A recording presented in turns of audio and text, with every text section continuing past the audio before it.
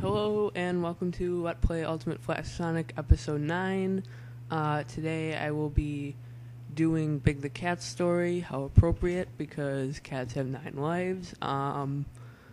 Basically, you start off, as you can see, in Emerald Coast. Right off the bat, you have the option to catch a Krabby. I am not going to do that because he gives you a little bit of extra firepower on the boss. But honestly, he takes a ridiculously long time to train, and I just don't feel like it's worth it. So I'm going to skip over him, and you just got to pick up the fishing pole. As an homage to the original Sonic Adventure, Big the Cat story is basically just a fishing minigame, at least the first part. But it's a little bit different. Then you're not trying to catch Fwoggy, you're trying to catch the boss so that you can beat him up and save Fwoggy. Not going to spoil who the boss is, but it's kind of interesting. Anyway, you fish, you just walk over to the shore, you just got to stand near the water, and the way this works is it's actually a little bit simpler than it is in the original Sonic Adventure. You just have to walk by the water, and you hit the X button, and that casts this fishing line, and basically you just wait until something pops up on the screen, and it'll say caught. Takes a minute sometimes though, so you might just have to wait. Okay, yeah, there it is. You wait until you see that, then you hit the X button, and you see what you caught. Looks like I just caught a Nyan Cat. That is pretty cool. It's not what I'm looking for, but it's worth some bonus points. Let's see. This might take a while, so I am just going to cut out the spot in between, and I will come back when I catch the boss. See you in a minute.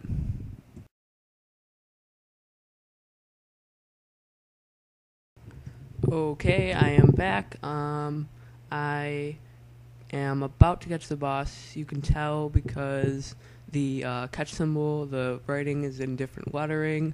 But before I do, I just want to give you a list of the characters I caught before this. Leading up to this point, I caught Spangbab, Professor Pickle, Silver, Blaze, Raichu, Ariel, Naruto, Scorps, Flavio, Smurfette, Princess Sally, Petey Piranha, Santa Claus, Popple, Rookie, Tronbon, Raphael the Raven, Master Splinter, Lady Bo, Meowth, Captain N, Captain Planet, Captain America, Captain Crunch, and Bowletta, and also Timmy Turner. So, took a little while, but I got a pretty high score. As you can see, that's listed in the top right corner. But I'm about to hit the catch button, so now you're going to get to see who the boss is. And surprise, surprise, it is Shadow Mario. You couldn't see him because he was blending in with the water, because he's made of water. Oh yeah, this part's kind of interesting. There's a little cutscene.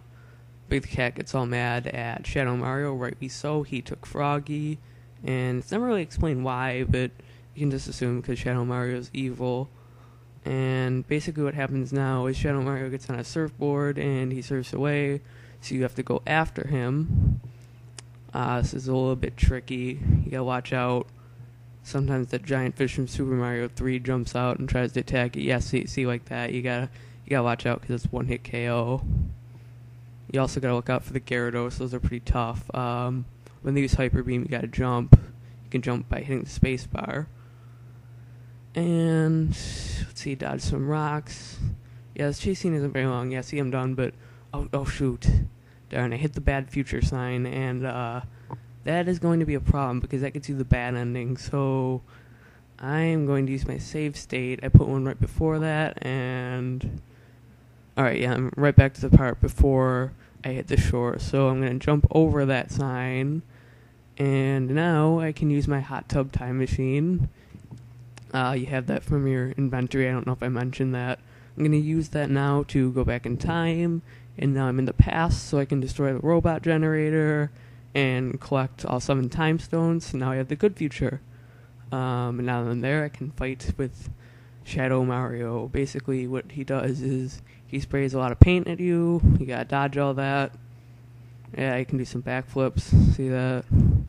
Oh, shoot, I got hit. Yeah, you lose rings, and it's basically like, you know how they have the robot fights from Sonic Adventure 2? It's kind of like that, where the rings heal you, but you have like a set energy bar. And what you gotta do to hurt Shadow Mario is you find Flood, and you just gotta spray him with that. You can attach him to your fishing pole. Okay, yeah, it looks like I got him. But that is actually only the first part of this boss, because in all reality, Shadow Mario was actually Dark Glowbox the whole time. Makes a lot of sense, doesn't it? I think it makes perfect sense. Anyway, killing Dark Glowbox is a little bit harder. He flies around and throws Voltorbs at you. You gotta watch out for those because they'll explode. And, gotta jump over the Shoop Whoop. Always gotta watch out for those. And finally, to beat him, see a little Ziki bomb drops out of the sky. You gotta grab that, say the Ziki words, and throw it at him. Because, I mean, if you don't let go of that, you're just gonna explode. And, darn, I missed. Alright, gotta try that again. Dodge Shoop Whoop again. Oops, gotta look out. That awesome face is raining down from the sky all once in a while, and those will hurt you actually if you get hit. It's sort of weird. But okay, here's another Ziki bomb, and I am throwing it right now. Got him. Alright, yep, got him. He is done. And yeah, as you can see, he let go of Fwoggy. Big just picks him up, and the twist at the end is that Froggy's actually Jesus. Bet you didn't see that one coming, but if you go back and watch the video, you'll see that there's actually a good amount of foreshadowing for that.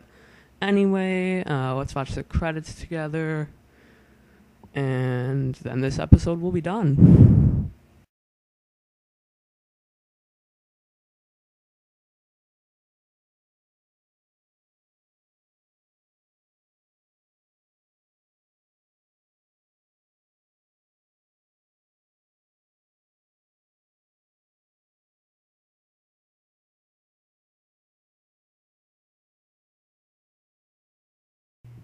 Well, thank you for watching. I will see you in episode 10, where I will be going through the cheats, and then after that, all we'll have is the finale episode, and this pig will be kicked or something, meaning that it'll be over. Alright, goodbye.